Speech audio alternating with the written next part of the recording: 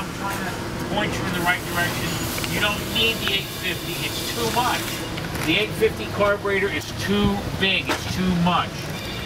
The 750 is perfect.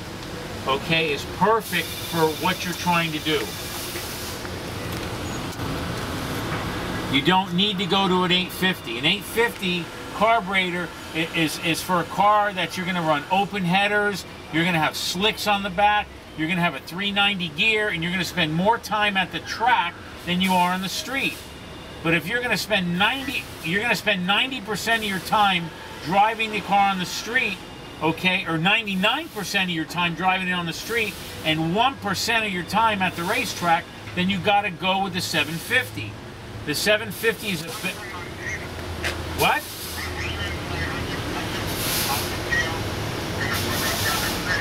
Right, but if you... Listen to me. If you ask...